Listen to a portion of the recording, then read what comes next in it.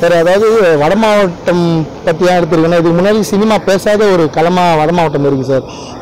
வட மாவட்டம்னா இந்த பக்கம் தருமபுரி, சேலம், தஞ்சாவூர், விழுப்புரம், திருச்சிக்கு அந்த பக்கம் அரியலூர், ஜெயங்கொண்டம், விழுப்புரம், இதை பற்றி இதுக்கு வரைக்கும் தமிழ் சினிமா பேசியிருக்காங்க. அங்கொன்றும் இங்கொன்றுமா தான் இருக்குமே தவிர தென் மாவட்டங்களுக்கு இணையாக வட மாவட்டங்கள் பேசப்பட்டிருக்கா அப்படின்னா இல்லை அப்படின்ட்டு தான் கருத்து. ஸோ இது ஒரு ஃபில்ம் மேக்கராக எனக்கு கஷ்டமாக இருந்தது. ஏன்னா நான் திண்டிவனம் என்னோட பூர்வீகம், அது இல்லாத வேலை நான் அதை பற்றி பேசணும்னு நினச்சேன். அண்டு அதுக்கான ஒரு களம் எப்பவுமே அமையணும் இல்லையா, அந்த மாதிரி ஒரு அமைஞ்ச களம் தான் ராயபுரம் சர்பாதி அலுவலகம் நடந்த ஒரு நிகழ்ச்சி. அது வந்து 3500 போலி பதிவு திருமணங்கள் பதியப்பட்டு கோர்ட் வரைக்கும் போய் ஒரு தீர்ப்பானதுக்கப்புறம் நான் அதை ரிசர்ச் பண்ணேன். அதிகமாக அதில் பாதிக்கப்பட்டவங்க வந்து வட தமிழகத்தை சேர்ந்த பெண்கள் தான். ஸோ இதை விட ஒரு சிறந்த களம் அமையாதுன்னு சொல்லிட்டு இறங்கினது தான். அது என்னென்னா வட தமிழக பெண்களுக்கு வந்து விழிப்புணர்வு ரொம்ப கம்மியாக இருக்குது சார். தென் மாவட்டத்தை சார்ந்த பெண்களுக்கெல்லாம் வந்து அவங்க பேரண்ட்ஸ் சைட்லேருந்து நிறைய விழிப்புணர்வு இருக்குது, அவங்களுக்கு கலாச்சாரம் மேலே பெருசாக விழிப்புணர்வு இருக்குது. வட மாவட்டத்தை பொறுத்த வரைக்கும் வந்து அந்த விழிப்புணர்வு ரொம்ப கம்மியாக இருக்குன்றதை நான் உணர்ந்தேன். ஏன்னா அங்கே இருக்கிற மோஸ்ட்லி அப்பாக்கள் எல்லாமே வந்து மதுக்கு அடிமைட்டாங்க.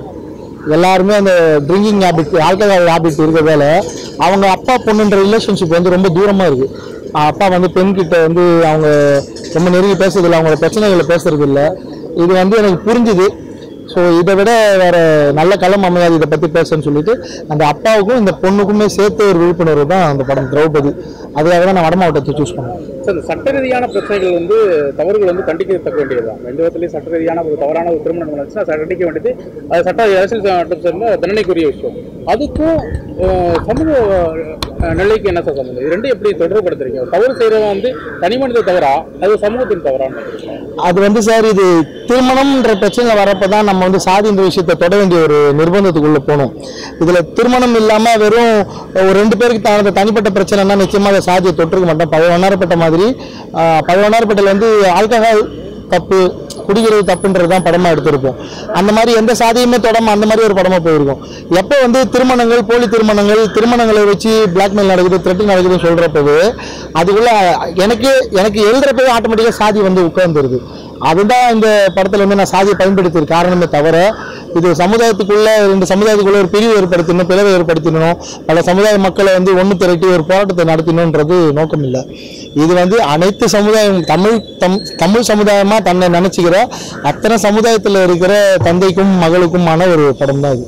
சார் அடிப்படையில் பார்த்தீங்கன்னா இந்த கலாச்சாரம் பற்றி அடிக்கடி பேசுகிறீங்க, இந்த சாதி கலந்து தமிழ் சமூகத்தில் வரலாறு காலத்துலேருந்து இப்போ வரைக்கும் சாதியும் கலாச்சாரம்ங்கிறது எங்கேயுமே பின்பிணையில. எல்லாமே பார்த்தீங்கன்னா இங்கே மண் சார்ந்த கலாச்சாரம் தான் இருக்குது. அதாவது ஒரு பகுதி சார்ந்த தென்பகுதி மக்கள், வடபகுதி மக்கள் எல்லாரும் கூட திருமண முறையாக இருக்கட்டும், உறவின் முறையாக இருக்கட்டும், அவங்களோட பழக்க வழக்கங்கள் இது எல்லாமே ஒன்றா தான் இருக்குது. இல்லை சாதிய கலாச்சாரம் எதை நீங்கள் வேறுபடுத்த பார்க்குறீங்க சார்? அந்த மக்கள்கிட்ட இது 1000 வருஷத்துக்கு முன்னாடிலேருந்து அப்படின்னு பேசிடலாம் சார் ஈஸியாக. நம்ம 2020 இருக்கிறப்போ 2020 என்ன கல்யாண நிலவரன்றதை தான் இப்போ நான் வந்து மக்களுக்கு சொல்ல முடியும். நான் போயிட்டு இது 200 வருஷத்துக்கு பின்னாடி அந்த பிரச்சனை ஒழிஞ்சிக்க முடியாது. நான் உண்மையை பேசணும்னு நினைக்கிறேன். இன்னைக்கு தமிழ்நாட்டில் திருமண விஷயங்களில் சாதி எந்த அளவுக்கு மக்கள்கிட்ட இருக்குது அப்படின்றது எக்ஸாம்பிள் என்னென்னா, மேட்ரிமோனியல் சைட்ஸ்குள்ளே போய் பாருங்கள். ஒரு மாதமும் எத்தனை புது ப்ரொஃபைல்ஸ் வருது, எத்தனை இந்த ஜாதிக்கு தனி மேட்ரிமோனியல், இந்த ஜாதிக்கு தனி மேட்ரிமோனியல் எவ்வளோ இருக்குன்றது தெரிய வரும் மக்களுக்கு. இதில் ஒழிச்சு பேசுகிற விஷயம் இல்லை. அந்த மக்களோட எண்ணம் என்ன இருக்குன்னா, நம்ம சாதிக்குள்ளே இருக்கிற பையனையோ பொண்ணையோ தான் நம்ம வீட்டில் வந்து மாப்பிள்ளைய பொண்ணாக தேர்ந்தெடுக்கணுன்ற எண்ணம் இருக்குது. அந்த எண்ணத்தை பயன்படுத்தி எப்படி வந்து அந்த எண்ணத்தை பயன்படுத்தி எப்படி வந்து ஒரு கும்பல், ஒரு குழு ப்ராஜெக்டாக அவங்களோட மனநிலைமை பயன்படுத்தி அதை காசாக மாற்றுறாங்கன்றது தான் அந்த படம் பேசியிருக்க தவிர இது நீங்கள் நினைக்கிற மாதிரி நான் வந்து கலாச்சாரமே ஜாதி தான், இது எல்லாமே அப்படி தான் அப்படின்னு சொல்ல வர விஷயம் இல்லை. அதையும் தாண்டி ஒரு ஜாதிக்குமே ஒரு தனியாக அவங்க இது எங்கள் ஜாதினா இந்த ஜாதிக்கு ஒரு தாலி இருக்கும் சார், இந்த ஜாதினா இவங்களுக்கு ஒரு தாலி இருக்குது, இந்த ஜாதினா இவங்களுக்கு ஒரு திருமண முறை இருக்குது. இவங்க இப்படி தான் திருமணம் பண்ணுவாங்க, உட்கார வச்சு பண்ணுவாங்க, ஒருத்தங்க மடியில் உட்கார வச்சு பண்ணுவாங்க, ஒருத்தங்க நெக் வச்சு கட்டுவாங்க, ஒருத்தங்க நான்வெஜ் போடுவாங்க கல்யாணத்தில், ஒருத்தங்க வெஜ்ஜு போடுவாங்க கல்யாணத்தில். இந்த மாதிரி திருமண முறைகளில் நிறைய இருக்குது சார் ஒரு விஷயங்களுக்கு. அது எல்லாமே சாதியின் அடிப்படையில் தான் அது கலாச்சாரமாக இப்போ பின்பற்றிருக்கோம் 2020. ஸோ அதனால தான் அடிக்கடிக்கு நான் அந்த வார்த்தையை மென்ஷன் பண்ணுறேன். இன்றைக்கி நிலவரத்தை வச்சு தான் நான் மென்ஷன் பண்ணுறேன் சார். மிகப்பெரிய சவாலை எதிர்கொண்டு நினைக்கிறீங்களா திரௌபதி எடுத்தது மூலமா? சார் ஒரு உண்மையை பேசுகிறப்போ நீங்கள் இதெல்லாம் எதிர்கொண்டு தான் சார் ஆகணும். நான் எதிர்கொண்ட சவால்கள் ரொம்ப கம்மின்னு தான் நினைக்கிறேன். பெருசாக எந்த பிரச்சனையும் நான் வந்து நேரடியாக எதிர்கொள்ளலை. இந்த சோஷியல் நெட்வொர்க் இன்றைக்கி எல்லாருக்கும் கருத்து சுதந்திரம் இருக்கிறதால அவங்களோட கருத்துக்களை போட்டதால் நிறைய பரபரப்பாச்சு தவிர நேரடியாக நான் போய் எந்த கோர்ட் வாசப்படியும் மெதிக்கலை, எந்த போலீஸ் ஸ்டேஷன் வாசப்படியும் மெதிக்கலை. ஒரு படம் எடுத்தேன், சென்சார் போர்டு போனேன், சென்சார் போர்டு தேட்டருக்கு போகிறேன், அவ்வளோதான். எந்த சவாலையும் நான் எதிர்கொள்ளலை. வேறு ஏதாவது இந்த படம் எடுத்ததுக்கு பிறகு இந்த மாதிரி படங்கள் வந்து இயக்குனருக்கு தொடருமா, ஒரு ஆரம்பமாக இருக்கு? நிச்சயமாக இருக்கலாம் சார். ஆரம்பமாக வெறும் இடுப்பை காட்டிட்டு வெறும் மார்பை காட்டிட்டு சினிமாவில் 2 பாட்டு டான்ஸ் ஆடிட்டு ஒரு ஹீரோ ஃபைட் பண்ணிட்டு போகிற சினிமா ஆரோக்கியமான சினிமா கிடையாது. சமுதாயத்தில் ஒரு பெரிய மாற்றங்களை ஏற்படுத்தணும், மக்கள் மனநிலைமையில் மாற்றத்தை ஏற்படுத்தணும். தண்ணி அடித்தா என்ன பிரச்சனை வரும்னு சொல்கிறது, அந்த மாதிரி விஷயங்களை சொல்கிற சினிமாக்கள் வரணும். ஒரு பொண்ணு வந்து நீ தப்பான கணவரை சூஸ் பண்ண என்ன பிரச்சனை உனக்கு வரும்னு சொல்கிற சினிமாக்கள் வரணும். சினிமா வந்து மக்களுக்கு நன்மைகளை செய்யணும்னு நினைக்கிற ஒரு டைரக்டர் நான். நிச்சயமாக இந்த மாதிரி படங்கள் வரதை நான் வரவேற்கிறேன். தமிழகத்தில் பொதுவாக பெண்களுக்கு திருமணத்தின் மீதான அந்த காதல் திருமணத்தின் மீதான விழிப்புணர்வு இன்னும் அதிகமாக இருக்கும்னு நினைக்கிறீங்க? நிச்சயமாக சார். இந்த என் படத்துலேயே வந்து ஹீரோயின் 2 பேருமே காதல் பண்ணி திருமணம் பண்ண மாதிரி தான் படத்தில் காட்டியிருக்கேன். நான் காதலுக்கு எதிராக எதுவும் படத்தில் சொல்லலை.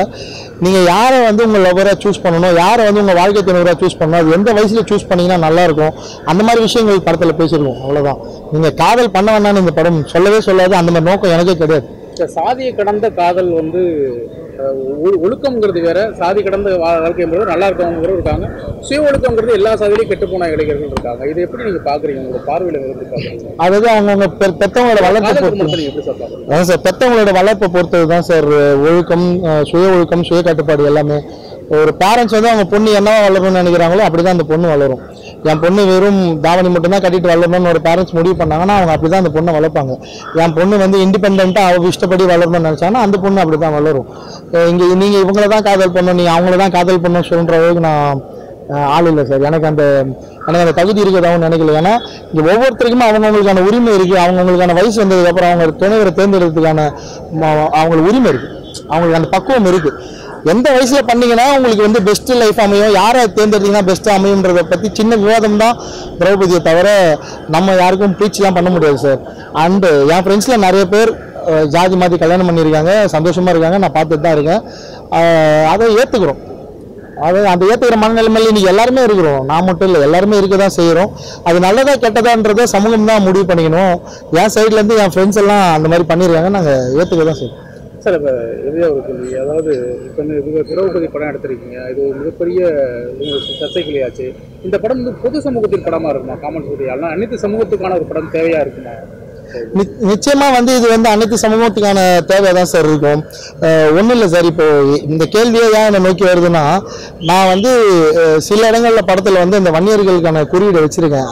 அதுவும் ஏன்னா இது வரைக்கும் தமிழ் சினிமாவில் தமிழ்நாட்டோட பெரிய சமுதாயமாக இருக்கிற வன்னியர் சமுதாயத்தை பற்றி எந்த படமும் இது வரைக்கும் வரலை. நான் இந்த படத்தில் அதை பயன்படுத்திக்கிட்டேன் தவிர அந்த எங்கள் சாதியோட பெருமை, எங்கள் சாதியோட அடையாளங்களே படம் ஃபுல்லாக வச்சுருக்கேன் அப்படிலாம் கிடையாது. அது தேவையான இடத்துல ஒரு கிராமத்தை நான் காட்டுறேன்.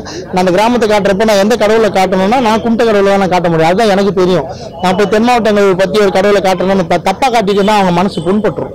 ஸோ இதுலேயே நான் காட்டியிருக்க விஷயங்கள்லாம் சரியான்றது படம் வந்ததுக்கு அப்புறம் தான் தெரியும். என்னையே திட்டுறதுக்குலாம் வாய்ப்பு இருக்குது, ஏன்டா இப்படி காட்டினா அப்படிலாம் வாய்ப்பு இருக்குது. எனக்கு தெரிஞ்சதான் நான் காட்டின படத்தில். நான் படம் ட்ரெய்லர் ரிலீஸ் பண்ணுறப்பவும் தமிழ் சமூகத்துக்கான படம்னு சொல்லி தான் ரிலீஸ் பண்ணேன். இன்றைக்குமே இது வந்து அனைத்து சமுதாயத்தில் இருக்க தந்தைக்கும் மகளுக்குமான ஒரு படமாக தான் இது எடுத்திருக்கு. அது அப்படி தான் வெளியே போய் சேரும். இது வந்து எந்த பிரிவினையும் எந்த பிரச்சனையும் சமூகத்தில் ஏற்படுத்தாதுன்னு ஆணித்தரமாக சொல்லிக்கிறேன் சார். தேங்க்யூ.